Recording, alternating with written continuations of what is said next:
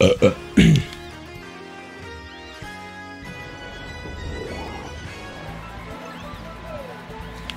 howdy, do I love Super Mario Kart. I sure love how the game doesn't take anything it does too seriously when it comes to the gameplay or like the music or anything like that. It's just Mario Kart. It's just a fun, happy time. It doesn't have to be anything special or crazy or insane. It's just Mario Kart. Like, come on, bro. Can't go wrong with that.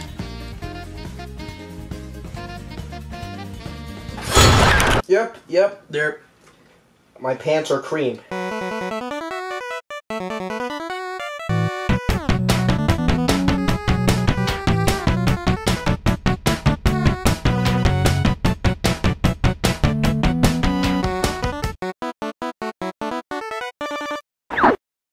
Okay, before I start talking about probably one of the most important discussions we should be having today in this day and age, video game music, I have to preface it with something. Right now, I'm 16 years old. I'm not a music theory expert. I'm not gonna sit here and analyze every single song from every single video game and, you know, analyze why it's good or whatever. There's already a YouTube channel for that.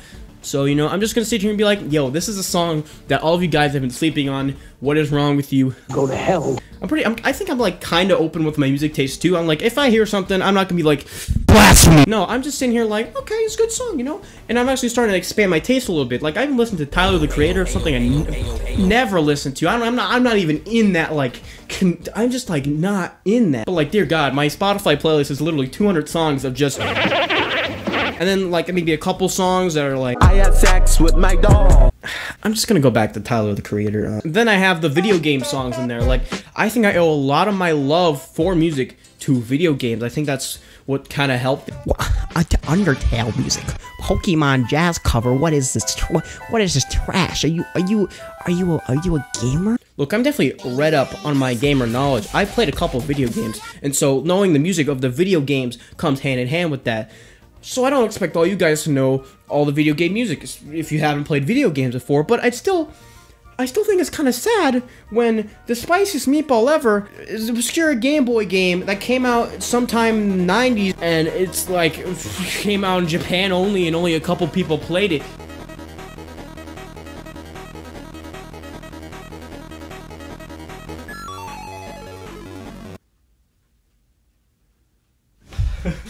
Oh boy. Oh, I landed on the floor too loud, so my dog's like, there's so much music that are from video games. Like, there's this one. This one.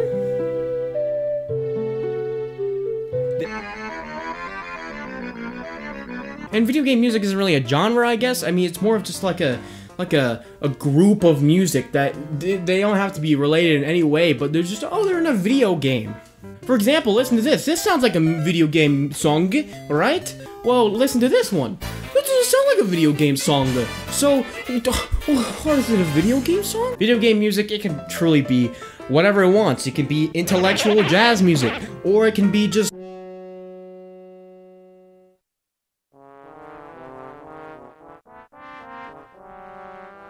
And that's what's so great about it, man. It is a little something for everyone. But it definitely makes sense how a lot of this music can just yeet under people's radar, because honestly, a lot of it doesn't need to be outside of the community that the game is being surrounded by, you know, or just the video game community in general. Like, if it's a good song, then it's not gonna be like, oh yes, I love the new Donk City music.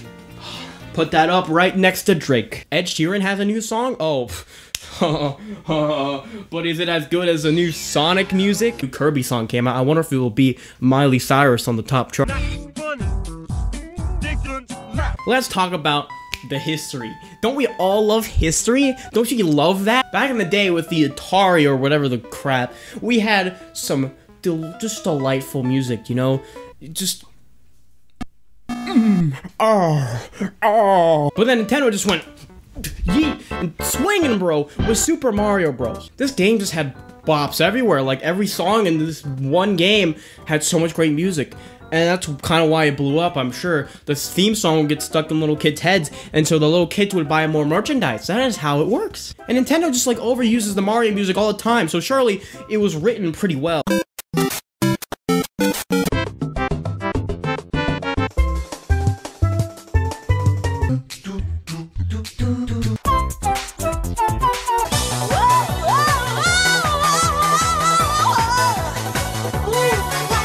I'd say this is like the true start of video game music, because when Mario made their spicy meatball, everyone was just like, we have to have catchy music with our iconic character, Sonic. Sonic, there you go, that's the song right there. And I'm sure there was like some obscure game that nobody played that came out before Mario Bros, but shut up. You also got to give credit to Zelda. You know, that had a spicy tune. Got to give credit to this and this and this one and this one and this one. These tunes are pretty yummy, you know, but like you can't lie, it's a little limited, you know. The tunes are just like 4 tracks or something like that with the sound effects, and they had to just keep looping over and over. So, you know, very limited, but you know, you got to creativity breeds limitation, you know, that's how the saying goes. So yeah, we had the Mario theme, it's pretty good, but then we had the next Mario theme. Ooh, the next Mario theme kind of improved a lot. You can actually hear like notes this time. Ooh, oh, the next Mario theme, goddamn, some good music. And then the next video game console came out from Nintendo, and then for once, music in the video games didn't sound so crusty. It didn't sound like the 4th period fire alarm nobody asked for. It sounded like some smooth. There was also the Genesis system, you know, the one that had Sonic on that. Yeah, that one. That one had pretty good music too. But on like on a scale of 1 to 10 on the E-rate meter, I'd give it like a solid, maybe a solid 3. And fun fact, did you know that Sonic the Hedgehog 3's soundtrack was originally going to be composed by Michael Jackson? Michael Jackson. Well, you know, it never happened because Michael Jackson listened to that Genesis sound chip and was just like, I won't lie though, I think they stole his ideas.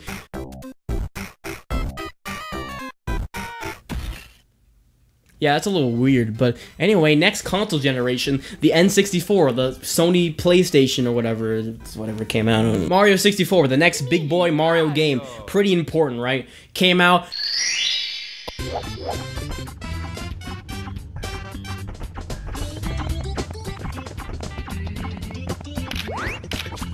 The music, they just went all out with the music again. They just bring in those, you know, they still loop and stuff, but like, it sounds better, and it's just like god tier music. Like freaking, I don't know what to say. Like Nintendo's just really good at making simple melodies that loop over and over with little doots and beeps. It's like, it's pretty impressive. They don't need a goddamn orchestra. They just need beeps and boops.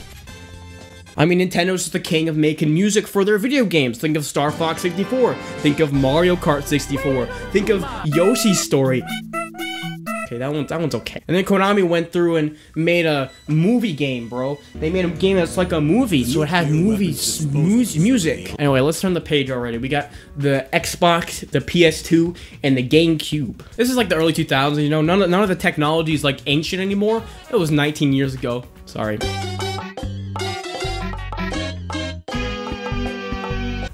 But you know, the MIDI music is still there. Sometimes the little beeps and boops are still around. But then all of a sudden there's just like, okay then, this is from a Kirby level. From Mario 64 to Mario Sunshine, you know, the music did sound better, obviously. New system, better graphics or whatever, and better sound. Okay, it's fine, it's somewhat better. Not like a huge leap or anything compared to something like, oh boy, okay. And then we've just had this for like the rest of time, you know. We've had the beeps and boops come back still. We've had some even older style beeps and boops that come back for a retro style game released in the current era. But then we also have the orchestrated masterpieces. But the really cool thing about video game music is that there's so much beeps and boops that are just ready to be expanded, you know what I'm saying?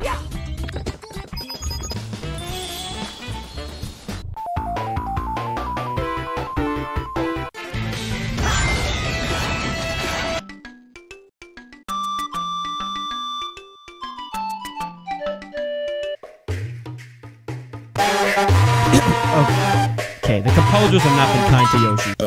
Think about it. There's the Mario theme.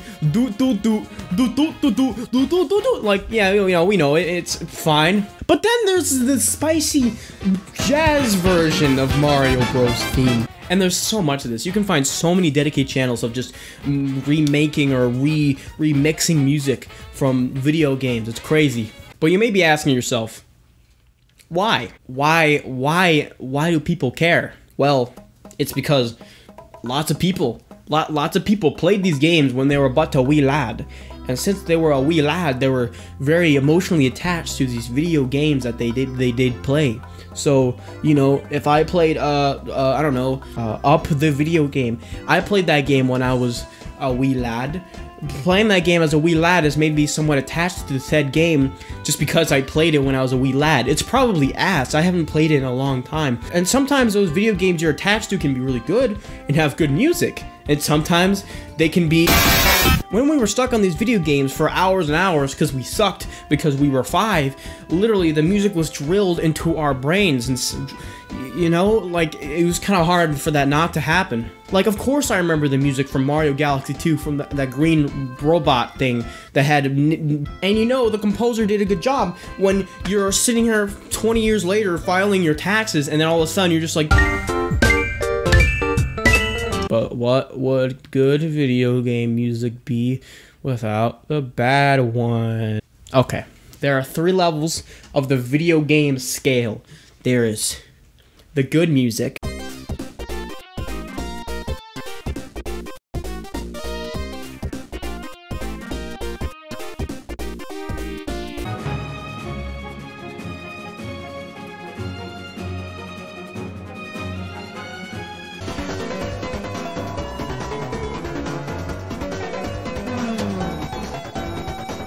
This is background music.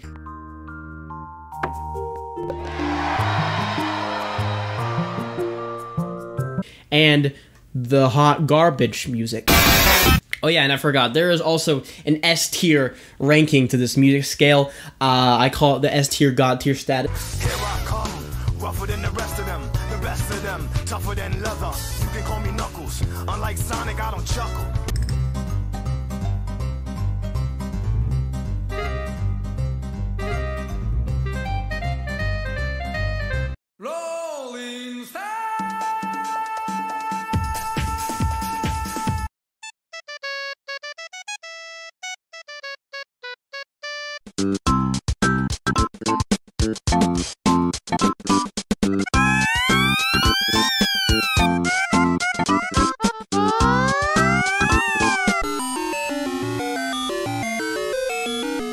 Okay, I think I've said all I need to say. All I'm saying is that listen to your video game music. If you're playing a video game, listen to the music. Be like, okay, yeah, this is some pretty zesty jams, you know? You don't have to go on YouTube and type in, Mario Galaxy soundtrack. No, stop yourself. I recommend you play the game, actually, but, you know, you can definitely just look in the comments of these music extensions and be like, wow. And I'll have a bunch of spicy meatballs in the description below if you want to check those out. Some video game spicy tunes. Now, if you excuse me, I'm going to watch as this video gets copyright claimed. Haha. Hey, thanks for watching this video. It's pretty cool, right? I'm glad you listened all the way through my rant about video game music. See, now you can especially tell little life I have. It's great. Yeah, I plan to implement like some kind of upload schedule.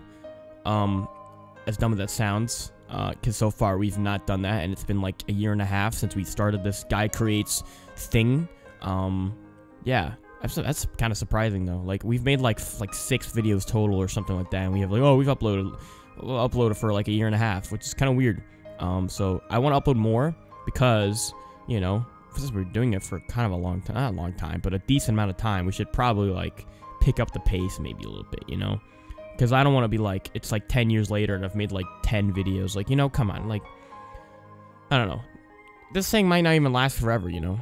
Because, you know, sometimes I might move on to something more creative. Well, I mean, this is creative, but like more creative endeavors, like music or something crazy like that. Something insane, you know? Because people do that on YouTube. But yeah, thank you for watching this video all the way through. Appreciate it immensely. You're a god. No matter what anyone else, no matter what anyone else says, you're the best. You're a god, and you can do whatever you want, really, in the world if you put your big brain into it. I believe in you. I love you.